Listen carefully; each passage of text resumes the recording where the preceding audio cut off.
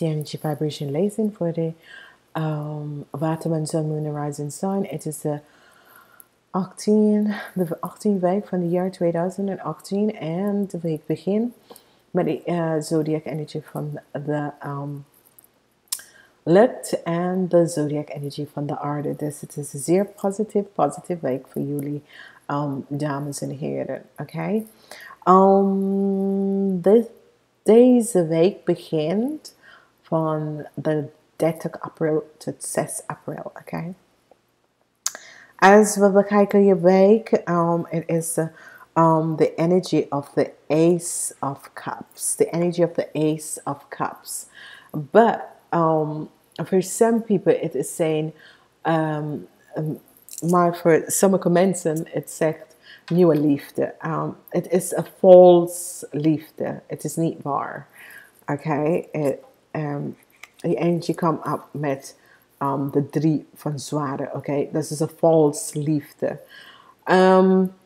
Het is niet echt. Laat het even. Het is met iemand dat is een viskreef of een scorpion. Deze persoon speelt. Deze persoon is een Casanova. Laat het, oké? Want dit is geen positieve situatie, oké? Laat het. Het is iemand die denkt dat, weet je, hij is wat en dat soort of a ding. En laat het even. Hij is een speler. Hij speelt gewoon.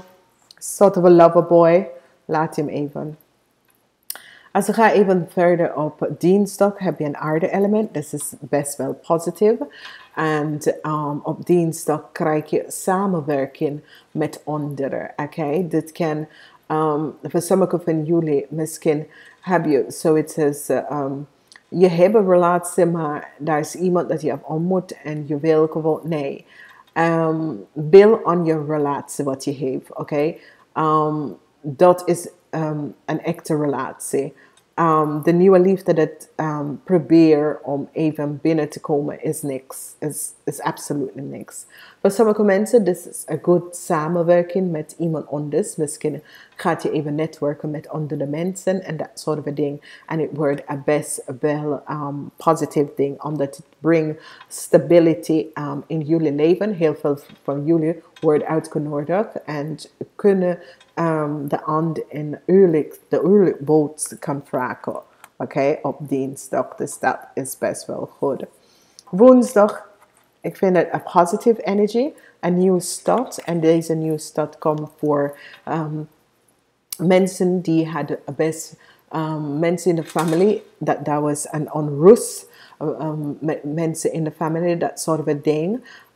Hier komt nou een nieuwe start. So it says, er was zoveel onrust met mensen in de familie. En nou eindelijk komt daar een nieuwe start. En dit nieuwe start gaat affect de mensen boven de leeftijd van 40. Want de mensen boven de leeftijd van 40, wat gaat gebeuren, is dat je krijgt zoiets als, voor sommige van jullie dat hebben onrust met je moeder, je zus of je kinderen, dat soort of ding, of je ex. Daar komt best wel een positieve nieuwe start. En neem het best wel aan. Op vrijdag geen leuke dag voor jullie. Er is een situatie waar op vrijdag krijg je zoiets, een energie van ik weet het niet wat ik moet met deze persoon. En je hebt een situatie met een viskreef of scorpionetje persoon. En je weet echt niet wat je moet doen met deze persoon. En ik zal tegen u zeggen, zeg nee. Is deze persoon werkt met een hot. Soms is het leuk, soms is het goed en dan is hij afstandig of hij is afstandig en dat soort of ding. De persoon heeft echt een emotional situatie dat hij moet eerst even verwerken voordat hij kan even in relaties, oké? En deze zijn rode draad in de beginning van een relatie. Wanneer iemand begint met hate call. Soms is het leuk, soms is het niet. En dan weet je niet hoe je moet en wat je moet zeggen tegen een persoon. Laat het even, omdat het wordt niks. Ja, sorry, het wordt niks. Ik vind als mensen behandelen andere mensen zo, laat het even. Het is niks voor jou, oké?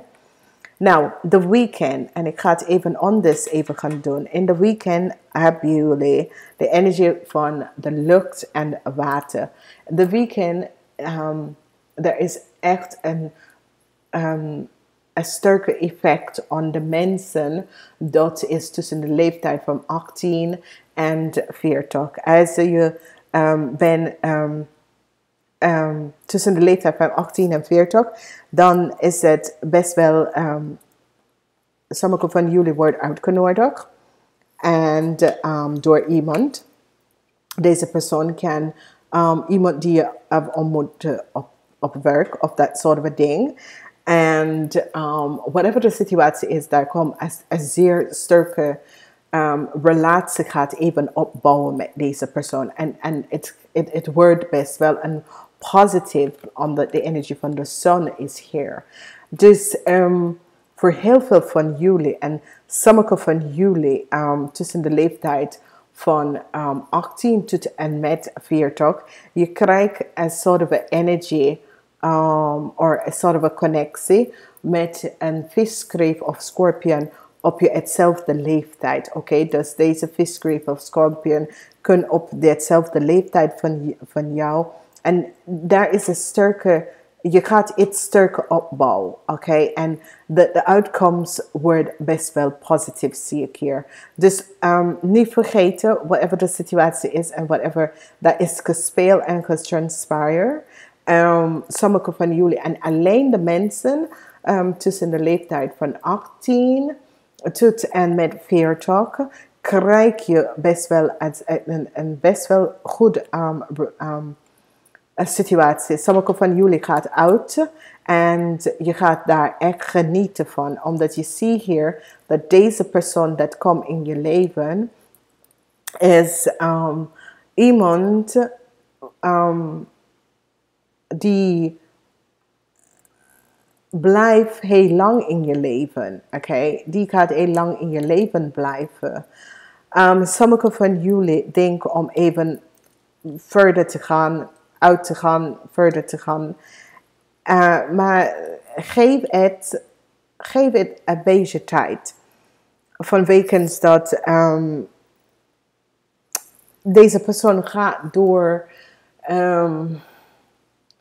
een soort of up and down, up and down. En daar weet hij of zij niet hoe te balanceren, dat soort of emotional unbalance. Deze persoon is best wel emotional unbalance. En je gaat even voelen in de beginning van de week, want hier, als deze twee kaart komt op met de energy of the lovers, is zoiets als een false love. Dus je voelt alsof dit is niet echt. Whatever this is gewoon niet echt vanwege doordat deze persoon speelt iets. En je gaat even nadenken, ja, wat moet ik hier? Wat heb ik hier aan?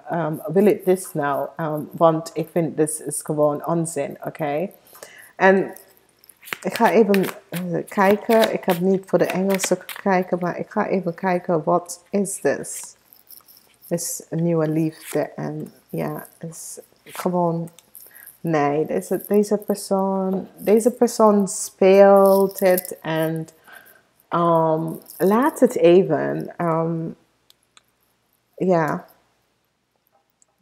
out Noorderkin. Okay, it says,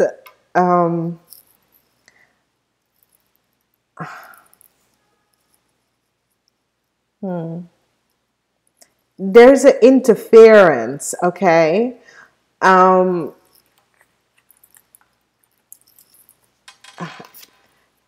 Iemand zit daar tussenin, okay? And it is so it says, deze persoon komt in, but there is a situatie waar there's an interference in deze relatie, whatever it is. And it's so it says, deze persoon is gefocust zeer op een dame ouder. Een stier, maag of steenbok persoon. Maar there is an interference. It is so it's as if u komt daar tussenin. En daar is iets dat de persoon wil best wel met de aarde element persoon, which is de stiermaak of steenbok, maar er is zoveel dingen, er is zoveel dingen en zoveel mensen daar komen tussenin. En je ziet het vaker in relatie dat soms iemand had niet eerlijk en oprecht gezegd wat speelt.